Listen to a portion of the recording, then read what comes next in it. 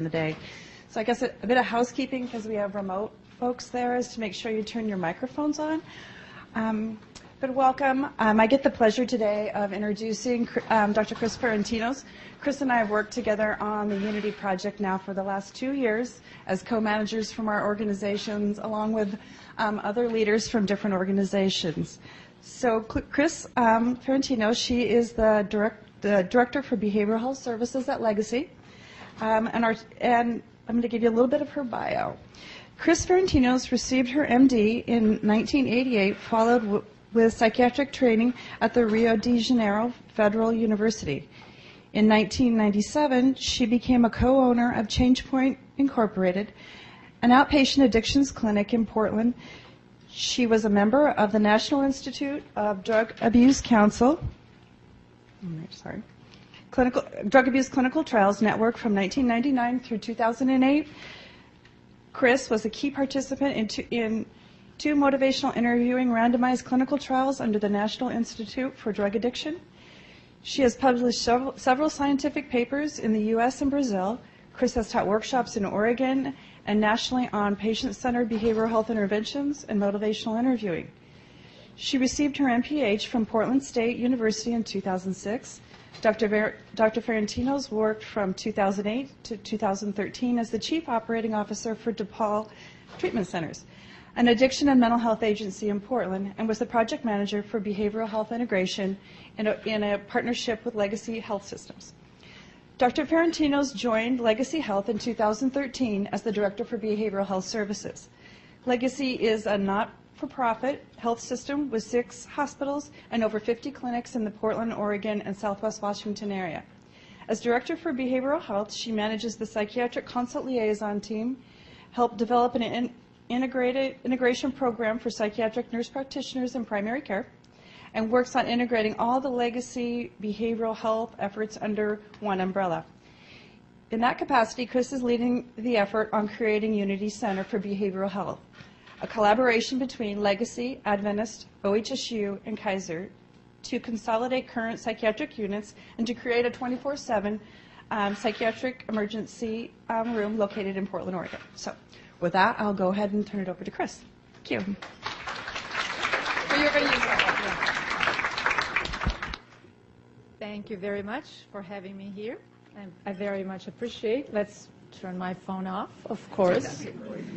And so Unity Center for Behavioral Health, what is all the buzz about it, right? So here we go. Let's talk about it. So the objectives for today are to learn more about psychiatric emergency service models and the need to learn about the Alameda Model Study, a regional approach to addressing ED psychiatric boarding, and also learn more about Unity Center for Behavioral Health that Cindy just gracefully talked about. At first, I would like to actually share with you just a few slides on the data that we have at Legacy. We have in all of our hospitals, but I thought that this was a demonstration of the need for doing something different, and so far how we actually address patients that have behavioral health problems in our current EDs.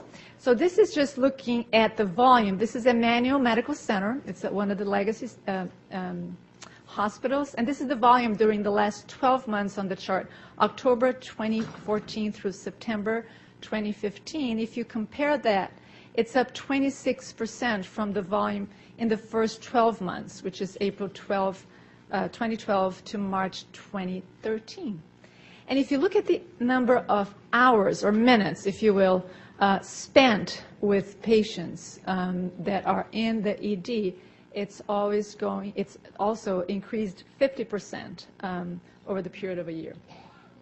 And on a combined basis, the total behavioral health hours are up by 61% in our facilities. These are all of our Legacy facilities.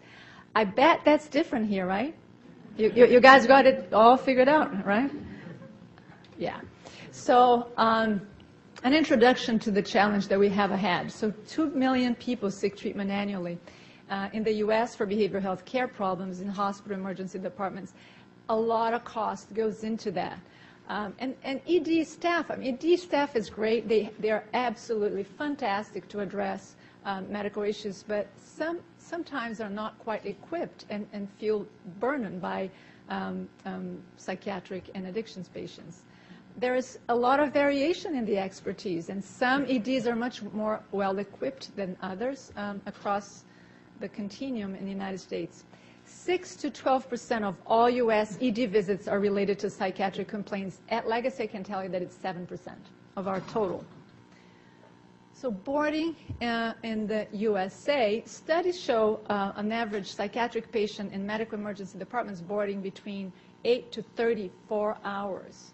I can tell you that at Legacy, it varies depending on each one of our hospitals. It can vary from 20 to 30 hours in some of the very busy hospitals to maybe 10 hours in some of our less busy hospitals.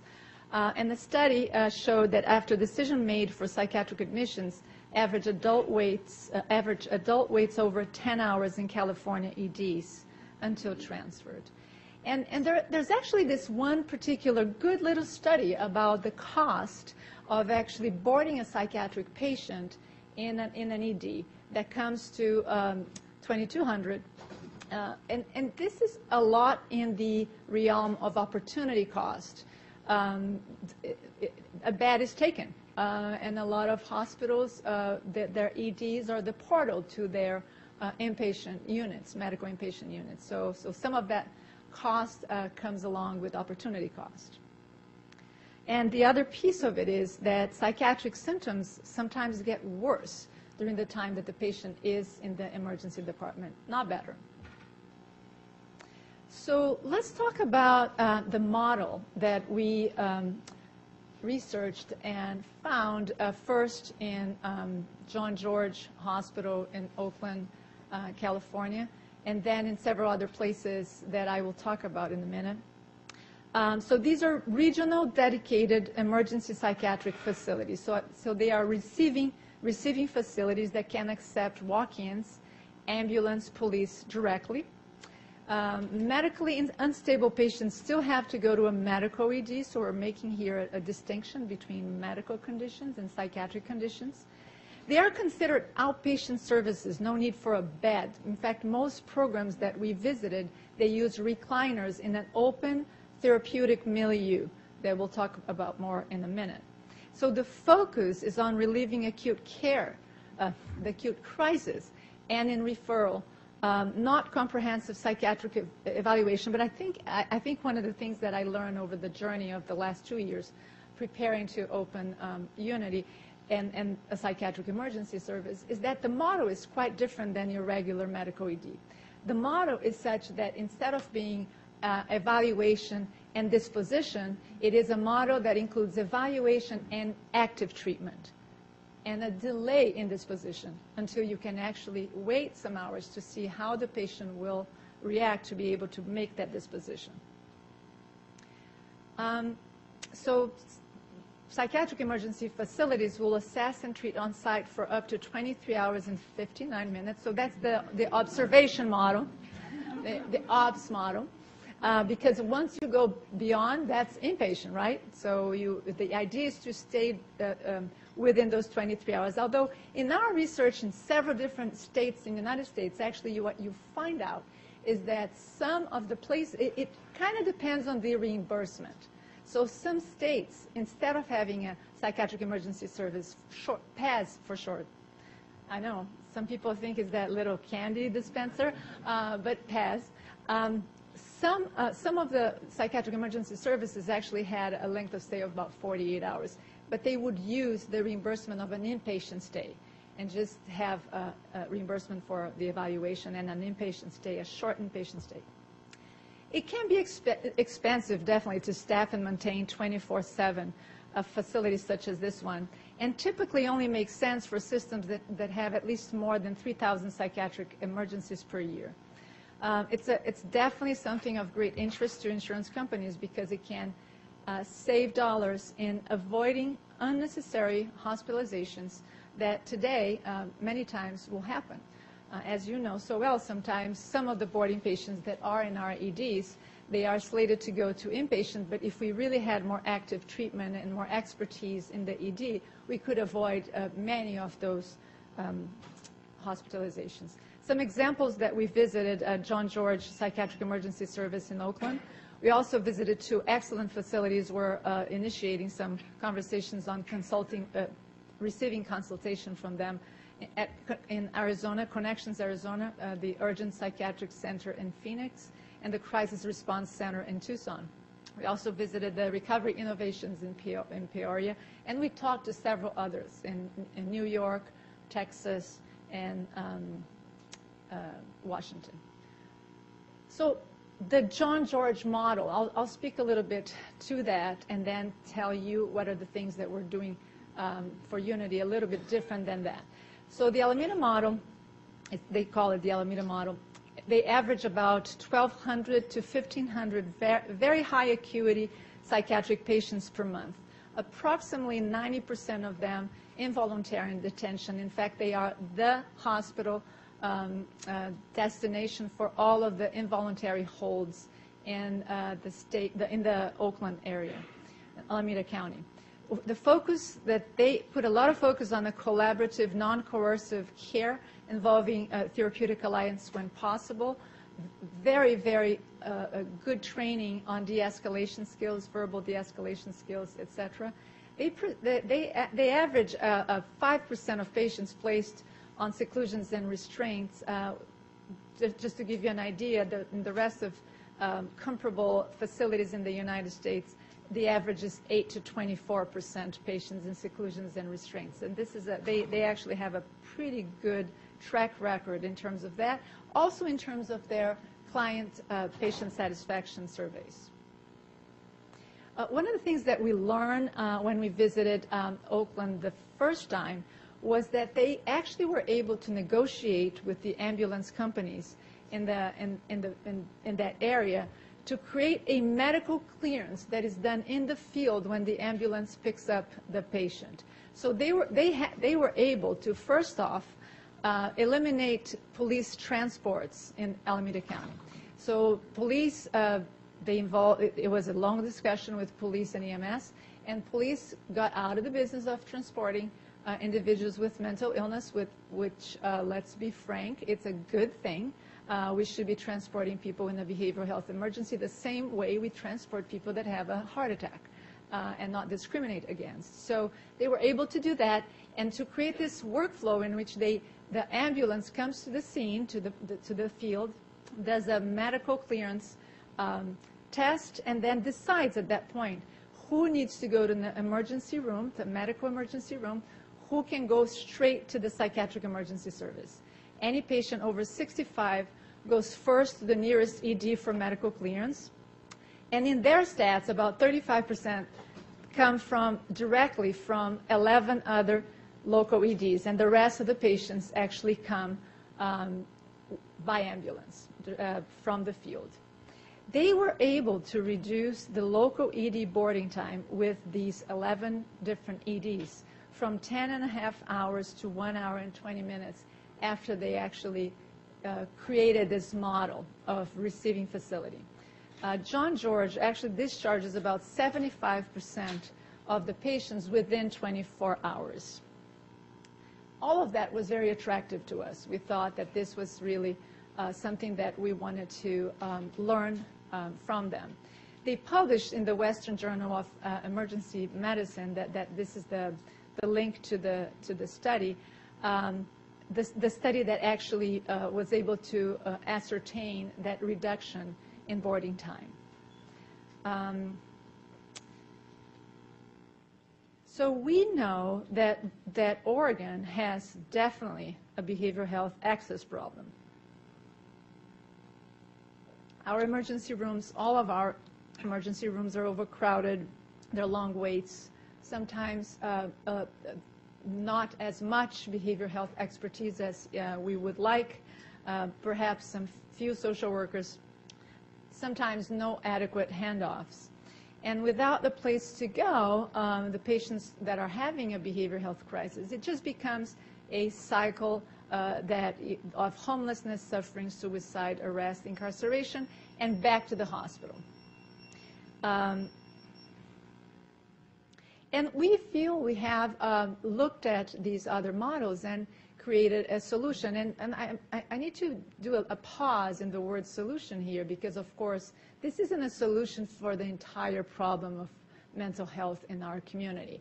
It is a solution for the community in terms of being a receiving facility that actually can provide 24/7 crisis intervention, assessment, intervention, treatment to behavioral health crisis. So the way we see Unity becoming, it's a hub of behavioral health, and a hub that will actually provide also better handoffs, and I'll talk about that in a second, but it definitely don't solve all the problems. So this is a unique collaboration between Oregon Health and Science University, Legacy, Adventist, and Kaiser. This is pretty amazing because these are competitors in other areas. So we are already being contacted by people all over the country asking us, how did you make this happen? Because this is very magic. So Unity Center for Behavioral Health, let's talk a little bit about it. So it will really have two big components. So one of the components is the psychiatric emergency service that I talked about with crisis stabilization, medication, crisis counseling, social workers. We will have in the building family support. We'll have NAMI with family support peers located in the facility. Peer support, we are also, not only we will incorporate peer support specialists, so people with the lived experience of a mental illness or addiction that actually have a certification to become peer support specialists. They will be part of our skill mix, but we are also inviting other community members to co-locate in the building. We have built in the first floor a part of the building, a room for peer support collaborators to be there with us, as well as other community-based organizations that will be on site with navigators that will help the patients as they are discharging to navigate to the next level of care. And that's the transitions of care teams and, of course, case management. In addition to that, this is a hospital that will have, here it says 101 beds. We are actually able to have 102 beds. We just looked over again our design and development, and we have been able to put one more bed in it's a building that already exists, so has the walls, and that restrains how many beds you can actually have. The majority of the beds will be single occupancy with some double occupancy beds. And we will have basically 4 adult units, so 4 adult units, and 1 child and adolescent unit. In the child and adolescent unit, currently Legacy has a manual 16 beds available. We're increasing that to 22. We felt really strongly that in the area of kids psychiatry, we are really a provider that is we're a regional provider. We provide to the entire state of Oregon. With the model of the PES, with the model of the Psychiatric Emergency Service, we feel that in the adult side, we'll be able to resolve many of the crises, many of the behavioral health issues and crises that we deal today, and actually return that individual to the community within 24 hours. Therefore, in our design, there is a difference in beds between what you see today and this number of 10 adult beds. We had to make that hard decision of reducing, but like I said, we have 50 position in the PES. We have 50 recliners with the capacity of serving up to 50 people a day. Which those are some of the individuals that are actually in our adult units today. We have built a space for community providers to navigate handoffs and strong support, peer support, built into the way we're going to operate. The majority of the providers, medical providers at Unity, will be employed by OHSU and will be part of the OHSU faculty. OHSU will be moving their adult psychiatry residency and their child and adolescent fellowship to Unity. Unity will serve also as a training site for ED residents, medical students, nurse practitioners, nursing students, and perhaps other disciplines as well. Actually, when we looked at the West Coast, this is what we could find. Oregon's sort of missing that piece. And we just as a point of reference, looking at our annual visits to our EDs that are behavioral health related, we're looking at today 17,000, almost 18,000 visits per year in all of the hospitals that are participating in this effort.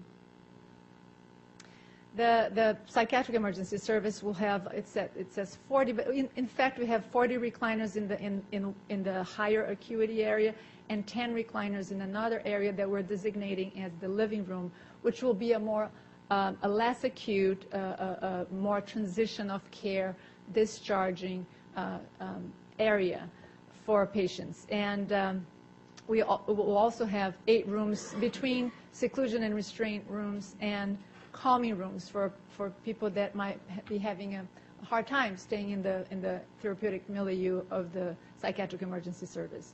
And the environment is really designed to reduce agitation. There's a calming architecture, colors, etc., to create that environment of hope, of recovery, and of hospitality, really. And the milieu is kept safe through relationships that are caring and respectful. One of the things that we were very impressed in all of the psychiatric emergency services that we have visited is the fact that actually the staff is interacting with the patients at all times in this open area, as opposed to having patients today isolated in an emergency department room, most of the time alone and isolated. So the differences about this model is the collaboration, really, between the 4 systems. The community-wide effort, I mean, we have had participation of the city, the 3 counties. Our payers are both CCOs have been at the table at most of our discussions and been very, very positive about this effort. EMS, police that is at the table with us, and also many mental health and addictions providers that are at the table today, creating a more intentional model for transitions of care. We also have been able to talk to our community and talk to the police about decriminalizing the transport of patients with issues of behavioral health and removing the police from that transporting business. And so really doing the same thing that we saw happening in Alameda County, we're going to be doing in Multnomah County, most likely in Clackamas County as well. So this is just to give you an idea. Today, when we look at the legacy data, we have about 48% of our patients arrive by ambulance, 34 by car, foot, but 7% still arrive by police car. And I don't know about you, I actually the other day decided to go spend a day doing just like a ride along with the police with the behavioral health unit. So I actually got to ride in the back of a police car. It's just not the place you want to be. Let's just say that. So we have gone through great pains to bring together physicians, nurses, and professionals from all of our organizations to establish a medical stability criteria that will be acceptable, if you will, at Unity. Unity will be, it's a freestanding psychiatric hospital. It's not freestanding insofar it's not affiliated to a hospital, because actually Unity is affiliated with Emmanuel. Unity will be a service of Emmanuel. All of our beds will be licensed through Emmanuel Medical Center. However, we are 1.2 miles from Emmanuel. So in that sense, we don't have the same medical support that our current units actually enjoy. Therefore, we are wanting to err on the side of being more conservative. And so this is basically the list of the patients that we will be able to accept. And is this PowerPoint going to be available for folks? Yes. Okay, so because this is a busy staff, a busy slide, I'm not going to read all of it. This is worse, but but it's expectable because this is actually what we're not going to be able to handle. So basically IVs and, you know, several different tubes and things that are not safe to have in an environment that above and beyond everything, you're really looking at the safety of the patient. So basically that's the list. It's a pretty extensive list, and we're still working to refine some more. We're trying to have an all-encompassing list that actually includes both adults and adolescents, child and adolescent population. So the other thing that we have worked on, it's what are some of the tenets, what are some of the principles that are going to guide all of the care model, all of the policies, procedures, and practices that we will have at Unity. And so we really feel strongly about the tenets of trauma-informed care as being the umbrella under which we will be functioning. So a philosophy that is really aimed at promoting safety, hope, growth, and recovery. And some of the key principles of trauma-informed care are principles that I'm sure we all in this room share, of safety, of trustworthiness, transparency, peer support. This has been actually something that, I may have seen Ann Casper here. We have had the involvement of peers and advocates in a lot of the work we're doing from the very beginning.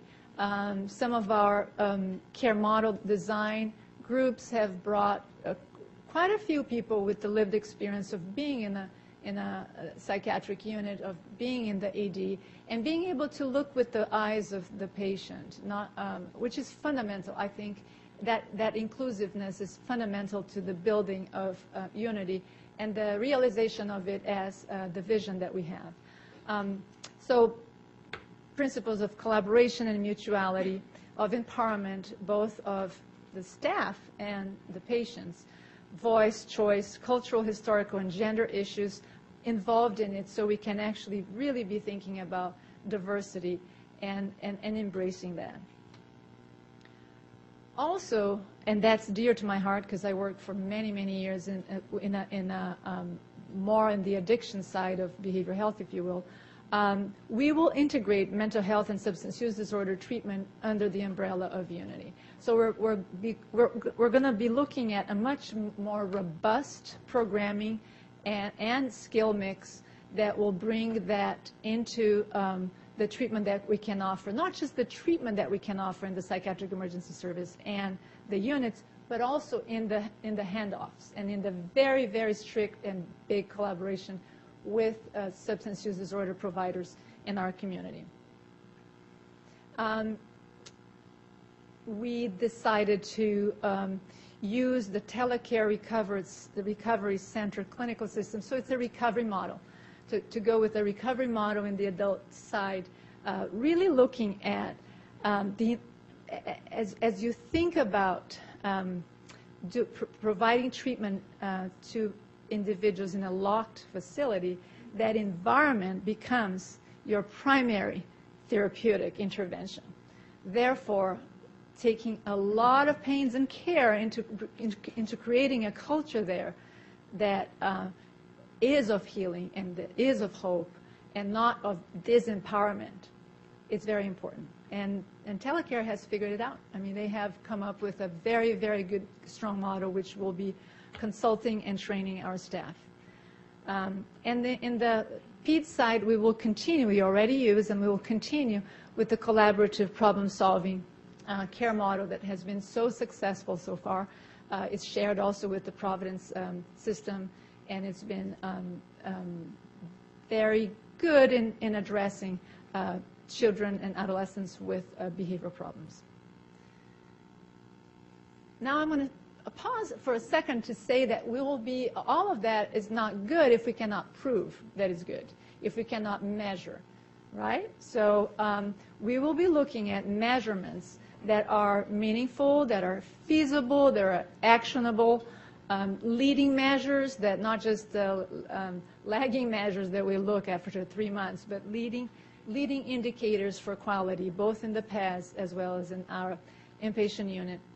And this is a big list, but basically we are working with some other psychiatric emergency services in the U.S. that are creating a benchmarking system in which all of the psychiatric emergency services will be benchmarking against.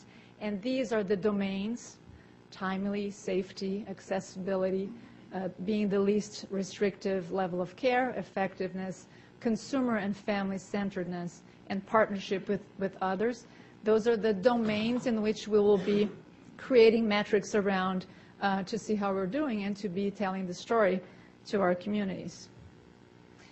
Finally, I just want to say a few words about the transitions of care model that we have created. So we created this transitions of care cabinet, a concept of people that actually, so we have the CCOs sitting at the table.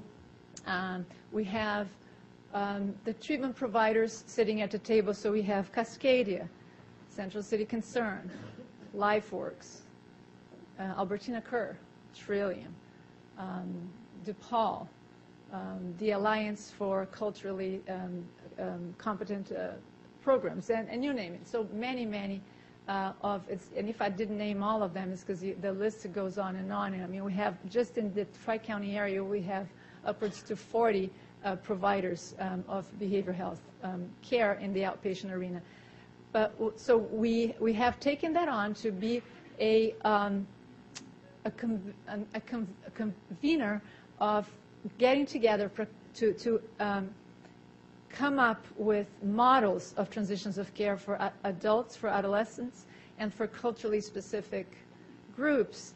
And that we actually conducted 3 mini Kaizens, if you will, process improvement opportunities. And we fed those ideas back to the cabinet.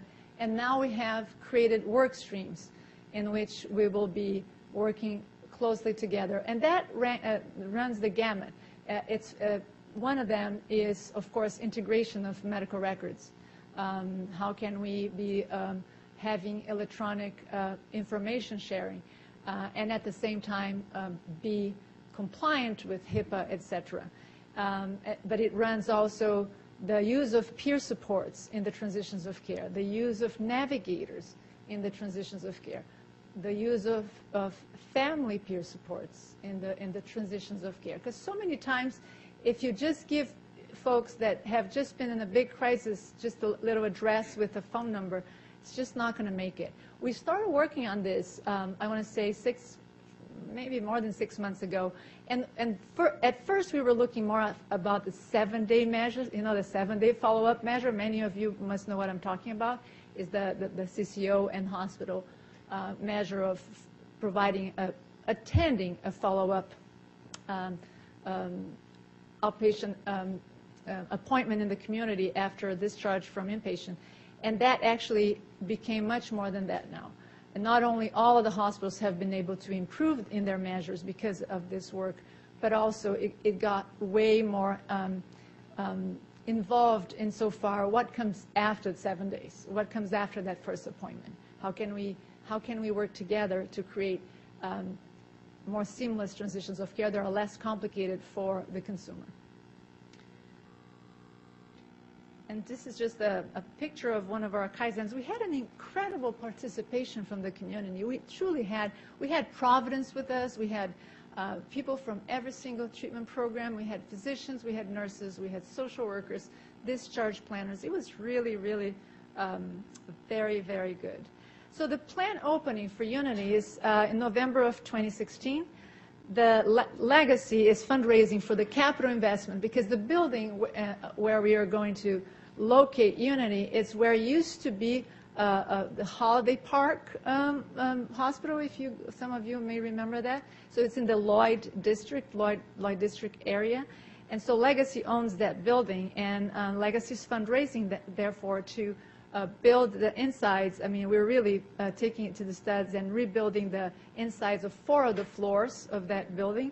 The first floor we're taking taking it over completely, and it's where the psychiatric emergency service will be located, and then 3 other floors.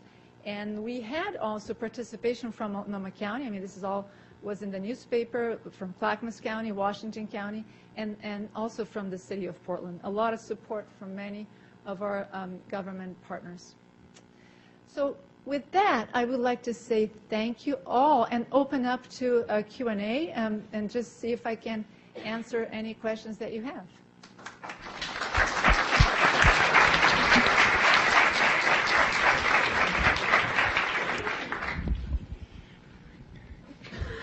Dr. Farentinos, thank you very much. I'm sure we'll have a lot of questions. I'd like to do something first, which is to ask those people who are in the